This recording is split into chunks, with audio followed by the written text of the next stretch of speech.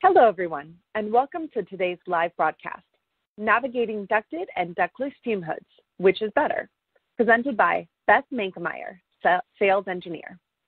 I'm Alexis Krause of LabRoots, and I'll be your moderator for today's event.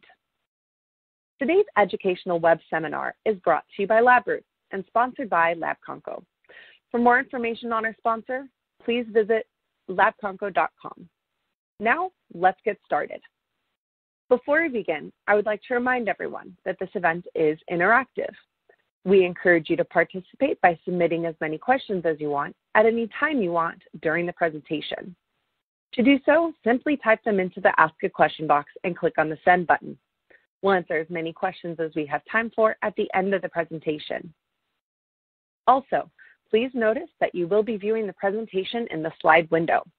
To enlarge the window, click on the arrows at the top right-hand corner of the slide window. If you have trouble seeing or hearing the presentation, please click on the Support tab found at the top right of the presentation window, or report your problem by clicking on the Answer a Question box located on the far left of your screen. This presentation is educational and thus offers continuing education credits. Please click on the Continuing Education Credits tab located at the top right of the presentation window and follow the process to obtain your credits. I'd like to now introduce our presenter, Beth Mankameyer. Beth Mankameyer is the sales engineer for chemical fume hoods at Labconco Corporation, a leading manufacturer of laboratory ventilation equipment. Beth has presented multiple times at the American Industrial Hygiene Conference and Exposition and at PittCon. Before joining Labconco in 2013, Beth was a business development manager at Ruskin Company, where she focused on the manufacturing of louvers at the HVAC industry and architectural products. She holds degrees from the University of Kansas and University of St. Mary. Beth is a construction documents technologist certified by the Construction Specifications Institute and a LEED Green Associate. Beth, you may now begin your presentation. Thank you. Hello, everyone. I want to thank you all for joining my webinar today on Navigating Ducted and Ductless Fume Hoods. So during today's discussion, we are going to be talking about chemical fume hoods. In other words, we're only talking about the hoods that are protecting personnel from harmful chemical fumes and vapors. These are not biological safety cabinets, and they are not powder hoods. Those would actually be completely different pieces of equipment. So if you're in need of some assistance on powder or biological hoods, just email me and I can get you to the application specialist that covers those products. So here's our map of what we're actually going to be talking about today. Under the umbrella term fume hoods, we have ducted and ductless hoods, and we're going to be exploring the different types of hoods that go under these terms. And one thing I do want to mention before starting is I know that during a webinar, it's easy to listen to the first 10 minutes and be distracted and go off and answer emails and do other things. So I do want to say if you want the full benefit of this webinar, you have to stick with me to the end because I'll be discussing only ducted hoods for a bit and then only ductless, and then we're going to combine them. So if you don't have time to listen to the whole webinar right now, I do suggest coming back and listening to the recording when you have time later. Otherwise, you may only get information on the ducted hoods if you're only listening to the first portion of it. Alrighty, so it's no surprise that people need training on this subject. I'm showing this slide to illustrate all the different hoods Labconco offers that fit into these two categories. So you can see it's not a small number. Each of these hoods is appropriate for a different reason, and this webinar is going to help you navigate the first step of choosing to go either ducted or ductless. So going back to our map from before, first we're going to dig into ducted hoods and explore what kind of cost you can expect with going with a ducted system and what the difference is between a remote blower and a built-in blower. And then we're going to go and dig into ductless and filtered hoods and then look at the different definitions, which there are 3, and how to choose between them. And then we're going to come back together and compare the 2 options to find out which will be better in what applications and why. So what we're looking at here is the most common duct layout. It's a remote blower configuration. In this image, starting with the hood and moving up, we have the ductwork connection on the top of the hood, and then we have a 90-degree elbow somewhere in that duct run since the inlet to the blower is on the side. And then we have the remote blower that's located most often on the rooftop. And then a vertical outlet that has a zero pressure weather cap as the termination, what you see there. So these blowers, they have to be sized for their duct run and fume hood design. The air that's going through the fume hood is completely controlled by that blower. So if you have a constant air volume system, or CAV for short, where the air being exhausted through the hood is the same regardless of the sash position, then that means the blower does not change speeds. And if you have a variable air volume system, or VAV for short, where the air being exhausted through the hood is different depending on the sash position, that means the fan either changes speeds or that there are valves in the system that open and close to modify the supply and exhaust air volume to keep that room in balance with the changing sash position. So, and in this kind of configuration, one remote blower can operate more than one fume hood.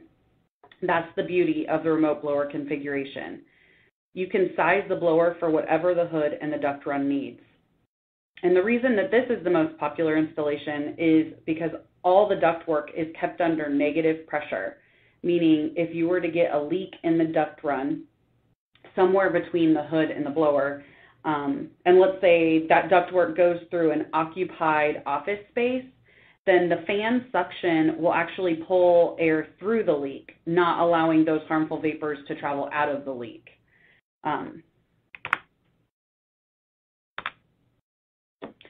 So this is what a typical rooftop installation looks like with a remote blower. The ductwork goes into the inlet of the blower on the side, and then you have the zero pressure weather cap on top to allow the air to exhaust vertically and be taken away and diluted. So now we're going to look at the built-in blower configuration, where the blower is actually sitting right on top of the fume hood, pushing the air up. This duct run can go directly vertical, but on this version, you can't size the blower. The blower is built in, so you need to make sure your duct run is appropriate for the blower's fan curve.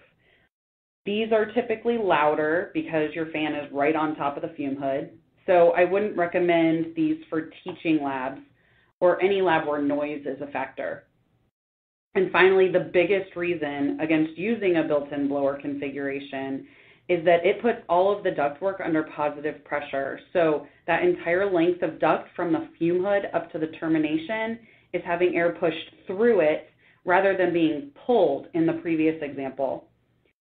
The biggest difference is if there were to be a leak in this ductwork and that duct run were going through an occupied office space, then the contaminated air going through that ductwork would actually leak out into that space.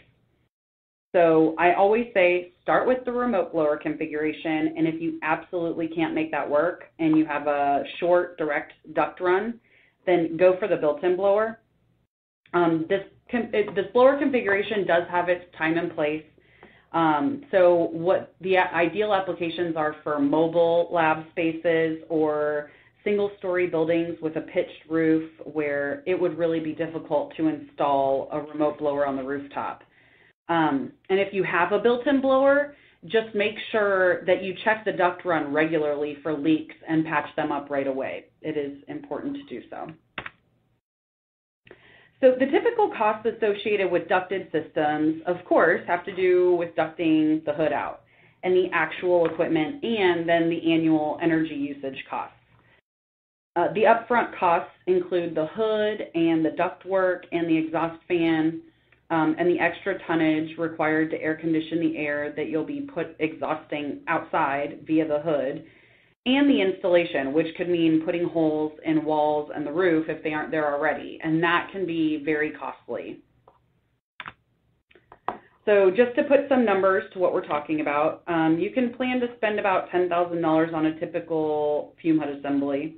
And then added on to that is your infrastructure, so your blower, the ductwork, the air handling units, the installation, and this could all start at about $20,000, but Honestly, I've seen upwards of $50,000 for a tricky building, and then if you put sophisticated controls on your building, like a VAV system, it could be upwards of $100,000. So this number is incredibly variable. These are the startup costs, and one way to lower these numbers is to use a high-performance fume hood that doesn't require as much CFM or air as a typical hood. But that's a whole other topic in itself. So to keep it simple, I'll just say that the lower the CFM, the lower your upfront bill, and the lower your annual bill. So if you'd like to know more about what a high-performance hood is, you can always email me, and I'll be happy to discuss that. Energy costs are going to vary also depending on where you live. So the folks in the Northeast United States have higher bills than in the Midwest. So we typically estimate $8 to $13 per CFM per year for the fume hood annual energy costs, and that's a fume hood operating all the time. So on a typical 6-foot hood, it would be about $5,000 to $9,000, depending on if it's a high performance and what the required face velocity of your facility is. So if you're looking to save some money and you are using a ducted fume hood, here are some other figures that illustrate what you can do or what decisions you can make in order to lower that annual bill. So just switching to a high-performance hood can reduce your air consumption by 40 to 60%. For larger labs with at least 10 fume hoods, you could use a variable air volume hood, or VAV, where the amount of air changes, the amount of exhausted air changes as the sash goes up and down. So you can lower your air consumption by 10 to 75%. And you might be thinking that's a really huge difference in numbers, but that number has a really large range because in order to be effective, the sash has to be lowered on a VAV system. If it's never closed, then you never see a change in the air being exhausted. So it acts just like a constant volume hood if that sash is never moved. So that brings us to the best case scenario, using a high performance hood that is on a VAV system and has sash intelligence, which means that the hood has a motion sensor to detect a person's presence. And if the sensor doesn't detect motion, then the sash will shut, and you'll reap all the benefits of the lower CFM. Those can save at least 90% of the required air consumption compared to a standard fume hood operating a constant volume. So for smaller labs that have less than 10 fume hoods, there are more inexpensive solutions for you that include multi-speed blowers like the IntelliSense blower.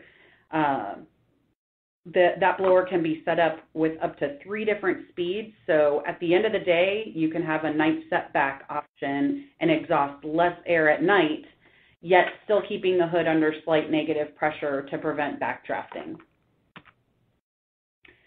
Explosion-proof fume hoods are actually a webinar in themselves, but I did want to bring them up because the bottom line is if you need an explosion-proof hood, then it must be ducted. So just remember that, and you're good to go for purposes of this webinar.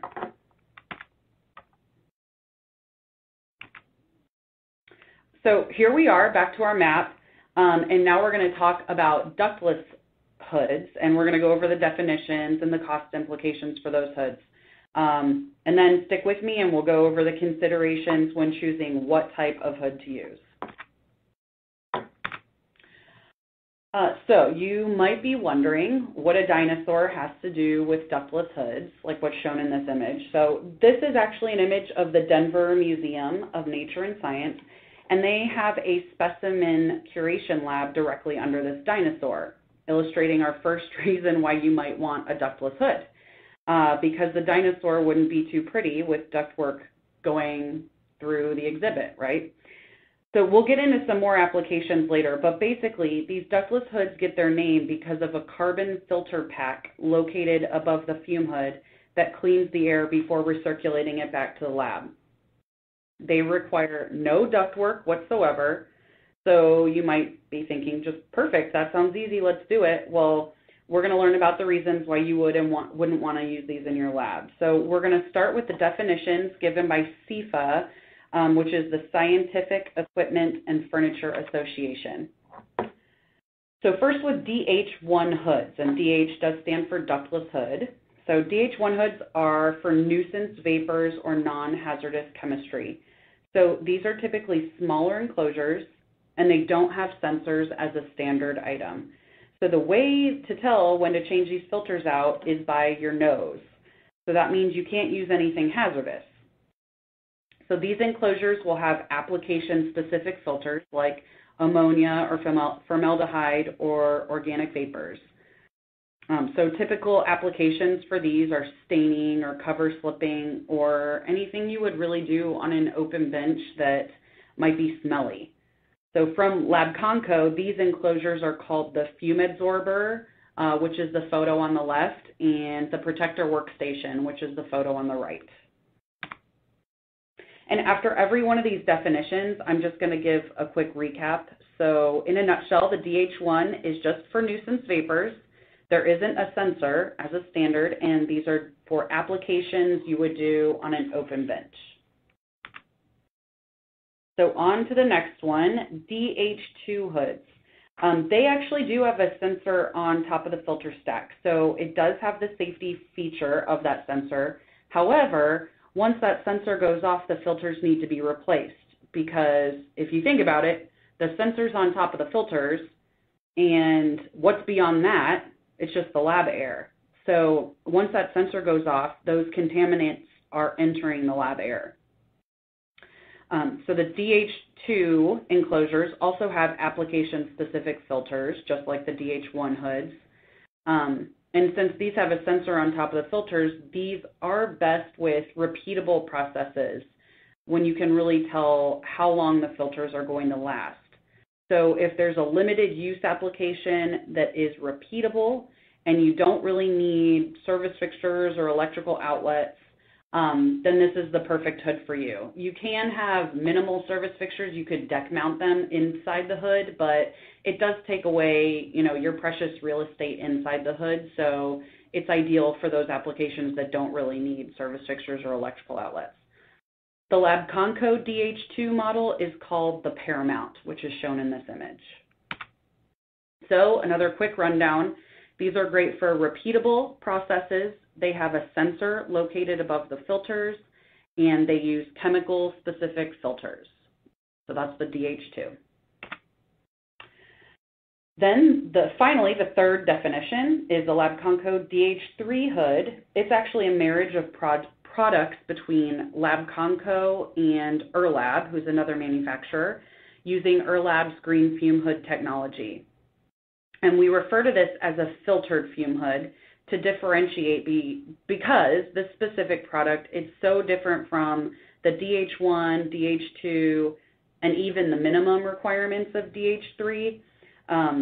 This hood has a sensor in between the primary and secondary filter. So when the sensor goes off, you have an entire backup filter that is the same size and efficacy as the primary filter. So size-wise, the hood and the filters are larger. Each filter is about 3 times the size of the DH1 or DH2 filters. So just by sheer volume, they have more carbon, and therefore these filters are going to last longer because they have greater capacity. So this hood also has corner posts, so you can install service fixtures and electrical duplexes. So it's as close as you can get to being a general chemistry fume hood without ducting out. It also has a fully functioning sash that slides up and down, unlike the other enclosures that have a sash that lifts up towards the user like a hatchback. So these hoods require one type of filter, unlike the other DH families that both have the chemical-specific filters. DH3 hoods, this hood that we offer requires only one type of filter, and it's called a Nutridyne filter, which is the filter that Erlab offers. It's still a carbon filter, but it's activated differently and is able to filter out acids, bases, and solvents. And the final difference is the DH3 hood has a control board attached to the face, and it's basically a computer, and it tracks the sash position, fan speeds, alarms, and even the user, which is based upon RFID cards that are provided with the hood. So overall, the Echo and Arrow which are the Labconco offerings for this hood. It's a more sophisticated enclosure, but with the sophistication comes more user responsibilities, which we'll get into in more detail. And once again, Labconco has two hoods that fall into this category, the Echo and the Aero. So the quick rundown here is the DH3 is the closest thing to a general chemistry fume hood without being ducted out, since it can filter out acids, bases, and solvents at the same time, and it can house service fixtures and electrical duplexes on the corner posts. It has the sensor in the middle of the primary and secondary filters, so you have a backup for when the alarm goes off telling you your filters need to be changed. So something that actually applies to all of the types of hoods that we just learned about is that there are some bad actors when it comes to chemical compatibility with carbon filters. And most importantly, these aren't chemicals that are considered extremely hazardous for the most part. It's the low molecular weight solvents that are not a good fit for carbon filtration because they all have very low filter capacities. In other words, the filters will fill up very quickly, sometimes even on the same day of use. So those chemicals are listed here: acetone, ethanol, methanol, and acetonitrile. Therefore, anytime you have a cleaning application with acetone, that's going to be thrown out of contention right away because it's just going to be too much of it to work with the filters, and it'll evaporate and fill up the filter too quickly. But if you're working with these in limited quantities, limited volumes, or you can close the container that they are in most of the time, then it might still work. So the goal here is to limit the evaporation of these chemicals.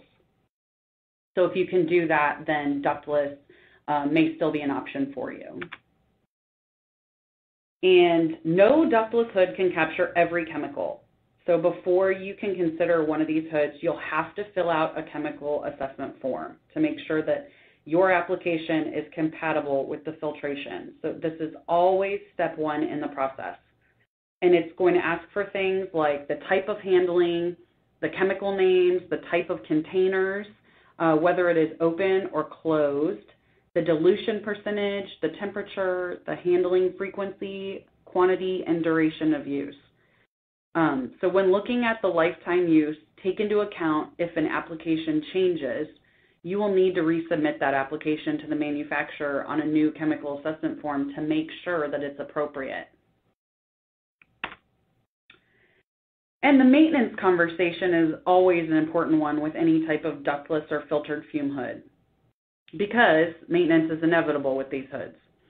So people who are used to working with ducted hoods, they get used to not really having to touch anything in order to work with the hood. It's pretty much a set it and forget it type of situation. But on a ductless hood, there will be alarms, and they're not typical on a ducted fume hood. So the lab personnel really needs to be properly trained on what to do in the event of an alarm. And someone at the facility or a pre-planned third party needs to be able to service the hood and perform filter changes. And also, on our DH3 hood, the Echo and Aero, there is an acid sensor change out that needs to be done every 2 years. So the alarm will go off and the maintenance will need to be done in order to continue to have a safe enclosure. Also, filters have a cost and a maintenance requirement. So depending on what type of ductless hood you have, the filter could range anywhere from a couple $100 to about $1,000 each. And each hood can have anywhere from 2 to 10 filters. So this has to be a part of your cost and benefit analysis to look at filter costs based on how many times you will change them, which you'll find out with your chemical assessment results. And figuring out who at your facility will do this, or will you need to outsource it? The filters may also be considered hazardous waste, so that will have to be taken into consideration as well with the cost. So with a DH1 or DH2, the filters might last up to 6 months with an ideal application, and with the DH3, the filters might last up to 2 years or maybe even longer with a truly ideal application.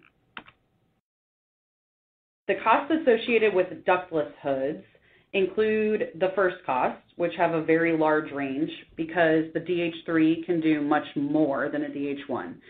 So the range for purposes of comparing with a fume hood start at $10,000 and go to $30,000 for the actual hood, just as an estimate. Then we have the filters, which could range from $500 to $10,000 per hood, depending on the size of the hood and what kind of hood you have. So the building infrastructure, it's not going to be included since you don't have to cut any holes or install a blower on the rooftop. Installation may cost more for one of these hoods since there are filters and modules to unpack and install and would not be included on a typical fume hood setup. So that all has to be considered. This photo here shows a palette of 16 filters. So when you're looking at the installation, keep in mind the opening of all of these individual boxes and the disposal and the organization, and all of that just takes time and labor, and it adds to the cost. And you'll want to make sure that the different trades that are hired to install know what is in their scope so the full installation is completed. Some contractors will just see fume hood installation to bid, and they might take that to mean placing the hood in its place and leaving. And that doesn't include the whole package, especially on the DH2 and the DH3, meaning your fume hood could be left half installed. So the good news is, though, your annual costs are going to be comprised of $0 in energy costs, at least from the air conditioning, since you're recycling the room air. So you really only worry about the power to plug the hood in, which is really minimal. So your real costs are the filters, which it's always the golden question, how long are my filters going to last? And you'll never be able to get a great answer until that chemical assessment form is filled out. So that's why we always say that's step one of the entire process. If you're really serious about going ductless, you need to fill out a chemical assessment form. So we estimate the filter cost to be $600 to $5,000 annually, and disposal would be part of this cost as well. And any other costs associated would be from maintenance, which would be the labor to perform the filter changes and the sensor changes on the DH3, and recommission the hood after the filters are changed. So here are some other differences between the DH2, DH3, and versus a ducted hood. So a typical ducted hood has minimal maintenance after it's installed. The infrastructure and the remote blower might take some extra effort at the start, but once they're set, you won't need to think about them for a while. And with a ductless hood, the user has to be trained to know what to do for different error codes, and there needs to be a backup plan in place for when the filters need to be changed on a ductless hood. Then you have the maintenance of the filter change out. With a ducted hood, the user can be a little bit more lenient with the chemicals used. You don't have to worry about filling up filters or even not being able to use certain chemicals at all. The worst that can happen with a ducted fume hood is your fume hood liner will corrode and you'll have to replace your fume hood, but that won't likely happen in a quick scenario. So you'll have plenty of warning before that would need to happen.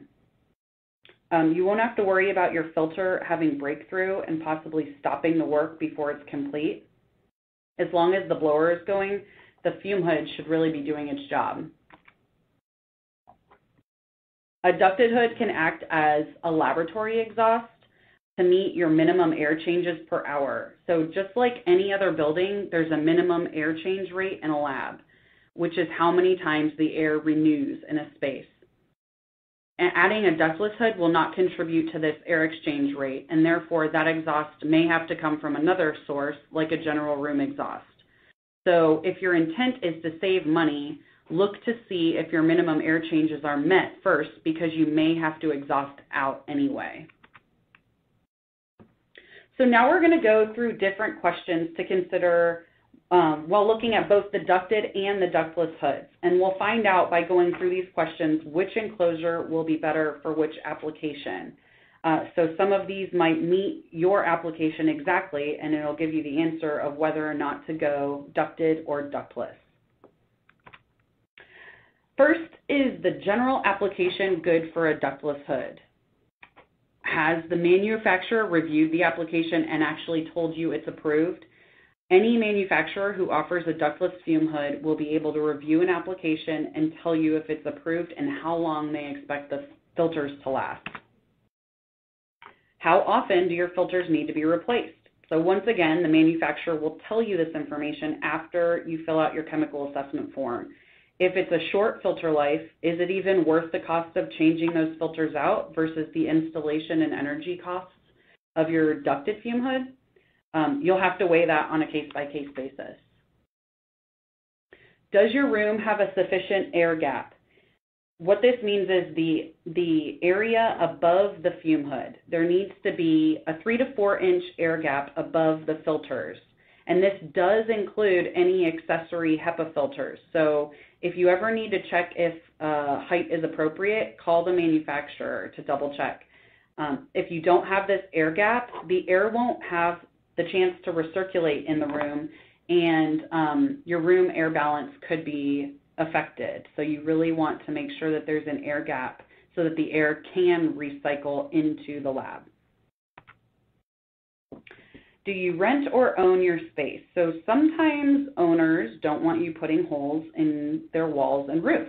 So it's definitely something to consider if you're allowed to put holes for a ducted hood, or if you're pushed more into using a ductless solution because you don't have to put any holes in the wall.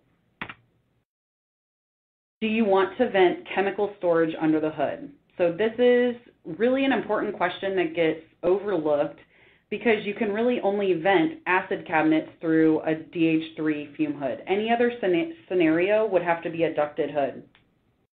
Meaning if you want to vent a solvent cabinet, it has to be connected to a negatively pressured duct above the fume hood. So if you have a DH1 or a DH2, you can't vent anything that is a solvent cabinet. So the other consideration is that any acid vented into the DH3 hood does contribute to the filters loading up. So those would have to be on the chemical assessment form as well. And here is an image of the way these cabinets vent into the fume hood. So if you're ducting out, you can vent a solvent cabinet connected to the ductwork above. And once again, this has to be negatively pressured duct, so it has to be with the remote blower setup that we saw in the very beginning of this presentation, not a built-in blower setup. And the acid cabinet on the left shows how those are vented in the fume hood with the connection through the work surface. And here we have more considerations. So first, who's going to install the hood? If you have a ductless hood, make sure the installer scope includes more than just placing the hood on the surface. You have to tell them that they have to install the components above the hood, which includes stacking the filters and the light and the fan boxes on the DH3 hood. And that includes unpacking everything that needs to be stacked and also commissioning after it's installed. So you need to budget extra time for this and troubleshooting if there's any issues in the meantime. And for a ducted hood, those are covered by different trades. So a mechanical contractor usually does the duct work, and you might have a different trade actually put the hood in place. And then you might have a plumber to plumb your service fixtures into the hood. So it's all things that you want to make sure to have covered before choosing which hood to go with. Who is going to change the filters? Will this be someone at your facility? Will this be a third party? Basically, you just need to plan ahead and make sure you know who it's going to be before purchasing a hood. Can the hood fit through a doorway? This goes actually for ducted or ductless, but the reason I'm specifically saying this is the typical DH3 is 43 inches deep. So you would need a 43-inch wide doorway to fit through. And they can be disassembled, but once again, that adds to installation time. So the hoods are sent with everything assembled, but it can be disassembled to fit through a doorway. So make sure it can either fit or someone is there to disassemble and reassemble the hood. And here's the last slide of considerations. Are you aware of the maintenance that's required? And this is a common theme, but we often find people are not aware. and they're really unhappy when they're not aware, and we really don't like unhappy customers. We want to make sure everyone has the correct expectations of what they're going to get and knows what they're getting into. So I really try and make this clear. Second, if you remember from before, if you need an explosion-proof hood, it has to be ducted, period. There is not an explosion-proof ductless hood on the market, so explosion-proof always equals ducted. Is this the only hood in the lab? If so, I strongly suggest going ducted. What that's going to do is contribute to the air exchange rate, and also you don't have to worry about being super careful with what you put into the hood. Also think about it, 5 years down the road, this hood might be perfect for you, but in a couple of years you might change up what you're doing and then find out that one of the chemicals you're working with is not compatible with a ductless or filtered fume hood, and so you have to go ducted anyway. So if this is the only hood in the lab, I really strongly suggest going ducted. Are you replacing a ducted hood, and is the duct run already installed? If so, that's really one of the most difficult pieces of the installation for a ducted hood. So I suggest ducted because a huge chunk of money included with ducted hoods is the duct run installation. So you've already won half the battle. Are you relocating soon? If so, you might want to consider ductless because they are obviously easier to transport to different labs. If you're renovating a lab, it's kind of a popular trend to do a temporary lab with some ductless or filtered hoods, and then when you're building your permanent lab, to integrate those ductless and filtered hoods into a ducted hood scenario. And so that way you're cutting down on the amount of air that you're having to exhaust. So don't forget, you can always mix and match as well with the hoods. Are people in your lab educated to know what they cannot use in a specific hood? Is your facility one that has a lot of turnover? If you have a stable workforce and they can be trained for the equipment, then ductless is definitely an option. If you have high turnover and it's hard to keep people educated on the equipment, I suggest ducted just because it is, you won't have all the alarms that might happen with a ductless hood. Okay, so we got through the questions and considerations. Now let's talk some pros and cons. Ductless hoods are very flexible, so if you're going to move or you want to use the hood in a different lab space or multiple lab spaces, ductless hoods can be moved since they aren't connected to ductwork. DH2 hoods are easier to move than DH3 just because of the sheer size. So make sure, if you are going to move something, make sure that your doorways have the dimensions to accept that. Also, the ductless hoods are turnkey, meaning the installation of the actual hood is easier for the most part because you basically set the hood up and then you have to set up the filters. You don't have to cut holes in any walls or roofs, and so that doesn't have an added cost for you. They are portable and they are sustainable since they use less energy. You don't have to take all the air-conditioned air out of a lab to use them. And they are green. They don't send chemical fumes outside like a typical ducted fume hood. They are trapping them in a filter and it gets disposed of. So now for the cons. They can be noisier than you'd like since the fan modules are right above the fume hood. Maintenance is inevitable. There are limited applications that can be used with them. Not every application is going to be able to be used in a ductless hood. And there's a risk of chemical exposure with the DH1 and DH2, and even DH3 if you go through the backup filters. People really need to pay attention to the alarms that go off with these hoods. And there has to be successful training in order to have the successful implementation in your lab. So here are the scenarios where you would absolutely want to use ducted hoods. Any specialty application with perchloric acid, acid digestion, or hydrofluoric acid use. Those will not work with a ductless or filtered hood. Once again, if you need explosion-proof construction, you have to go ducted. If you want a low-maintenance hood, I'd go ducted. If you're working with highly exothermic reactions that give off a lot of heat or smoke, you need to go ducted. And the rest are specific chemicals that you don't want to use, which include mercury, insecticides, hydrogen cyanide, and the 4 bad actors we spoke about before: acetone, ethanol, methanol, and acetonitrile in high volumes. And here are the times when it would be completely acceptable to go ductless. So if you have a repeated protocol with little variation in what you're doing and what you'll be doing in the future. So always think about the future, because this is a piece of capital equipment that you're going to invest a lot of money in. So it's important to know that it'll work for you for a while. Also, when installing ductwork is simply not feasible.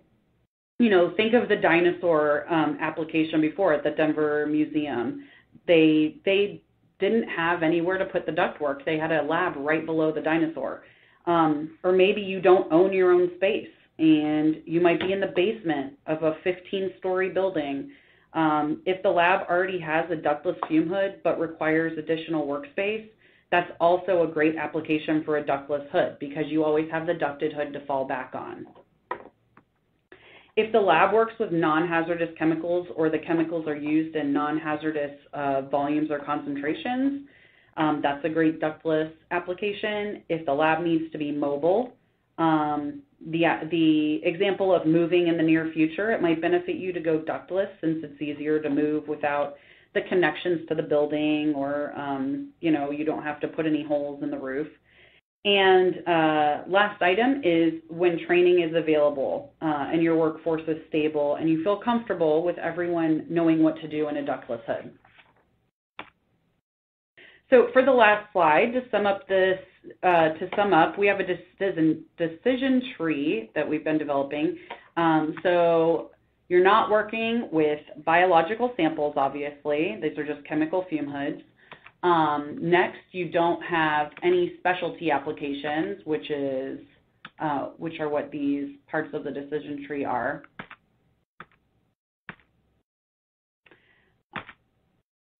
Which these are the ones that are showing up are perchloric acid, acid digestion, and radioisotope. You always have to go ducted with those. And finally, to finish it off, if you're interested in saving money because you don't have to exhaust out, and if your application is appropriate for a ductless hood, then by all means, you can consider it. So I hope you guys have all enjoyed this webinar, and thanks for sticking with me the whole time. If you have any questions at all, please send them in, or if you have to take off, please feel free to email me at bethm@labconco.com. And right now, I'll open it up to some questions. Thank you, Beth, for your informative presentation. We will now start the live Q&A portion of the webinar. If you have a question you'd like to ask, please do so now. Just click on the Answer Question box located on the far left of your screen, and we'll answer as many of your questions as we have time for. So let's get started. Our first question is, how do I get a chemical assessment form? Well, that's a good question. There's a couple different ways to get a chemical assessment form. The first is you can always email me. My email is just bethm@labconco.com. So BETHM like Mary at labconco.com, and I can send it out. Or on labconco.com, the website, you can actually fill one out online and submit it online. And you do need to register to have an account, but that is also a very easy way because it just gets submitted automatically, and then you'll get an answer within a couple days. So. Now, Beth, our next question. On a VAV system, what stays constant?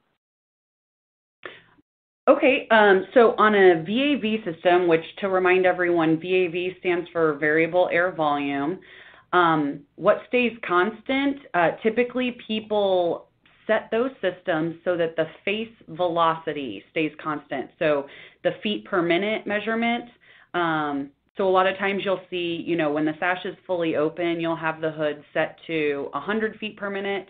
And then if you lower it to 18-inch open over the work surface, then that would also scale down the CFM, or the cubic feet per minute, so that the feet per minute also equals 100 feet per minute. And then when you lower it about 6 inches off the work surface, it would also be 100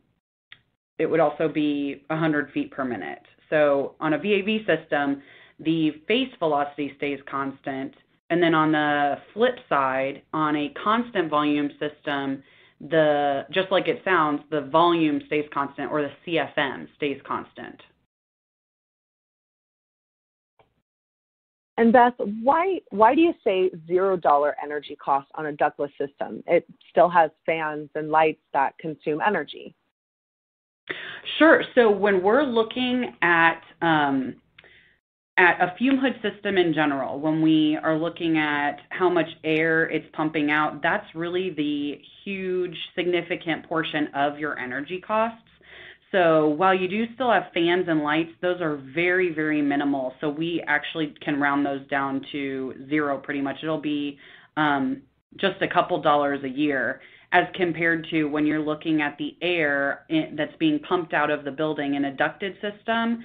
That's going to be, if the hood is on all the time, you can, like we discussed in this presentation, it would be about at least $8 per CFM per year, depending on where you live and what hood you have. So we do round down to $0 energy cost on the ductless system, because we aren't sending any of that air outside, and therefore we do round down for that. Because when you compare the two costs, the fans and the lights they basically consume no energy compared to the air that gets air conditioned and then sent outside.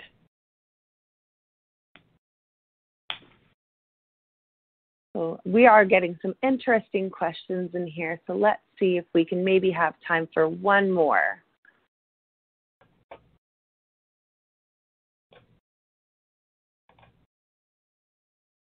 So are low flow fume hoods appropriate for all applications? And what is the typical inflow and exhaust CFM for Labconco's 8-foot model? So, so the first part of that question, are low flow hoods appropriate for all applications? They would be appropriate for most applications, and that's speaking in terms of actually running the hood at a lower face velocity. So, like for example, we have some specialty hoods at Labconco, like a acid digestion hood. Well, the acid digestion hood actually has the same design features as a low flow hood. However, with acid digestion, we don't recommend operating it at 60 feet per minute, just because with acid digestion, there's typically a lot of heat involved, and you want to keep that face velocity higher in order to cool the air down inside the hood. So there's situations like that for, typical hoods versus the specialty application hoods, where you might actually have an industry standard that spells out on a specialty application hood what it needs to be operated at. So, I think that's kind of a roundabout way to answer that question. But for general chemistry applications, absolutely low flow hoods are appropriate for all of those applications. For the specialty applications, you can use the low flow features, but you might not operate the hood actually at that low, at like 60 feet per minute. Then the second part of that, the typical exhaust for the Labconco 8-foot model. So we actually publish, if I would encourage that person to actually email me, I can get you the table, because we publish 6 different airflows for our general chemistry hoods, because they are high performance. So we would publish at a fully open sash and 18 inches open over the work surface. And at each of those points, we publish 100, 80, and 60 feet per minute. So we have 6 different published points. So, I can either email that person, or if you want to email me just at Beth M, like Mary, at labconco.com, then that'd be fine. I can get you all that information. Now, Beth, what is the difference between the Echo and the Aero DH3 chemical hoods? That's a great question because the only difference is the size. All of the technology is identical. All of the filters are identical. The Aero is 12 inches shorter, and it's offered in a 3-foot version. And that 3-foot version is also offered in a narrower depth to fit on a 30-inch deep work surface. So the only difference is the size. Other than that, you have the same control box, same filters, same everything. So that's a great question. And it looks like we have no more questions. So we want to thank you again, Beth. And do you have any final comments for our audience? Just my final comment, if you have any questions, please feel free to reach out. It's always better to do a lot of research on the front end before your purchase. With this equipment, obviously, it's not something cheap to buy. It's not like a pair of gloves or a box of gloves. So please reach out. I'm happy to answer any questions. Before we go, I'd like to thank the audience for joining us today and for their interesting questions. Questions we did not have time for today or those submitted during the on-demand period will be addressed by the speaker via the contact information that you provided at the time of registration. We would like to thank LabRoots and our sponsor, Labconco, for underwriting today's educational webcast. This webcast can be viewed on demand through February of 2019. LabRoots will alert you via email when it's available for replay. We encourage you to share that email with your colleagues who may have missed today's live event. Until next time, goodbye.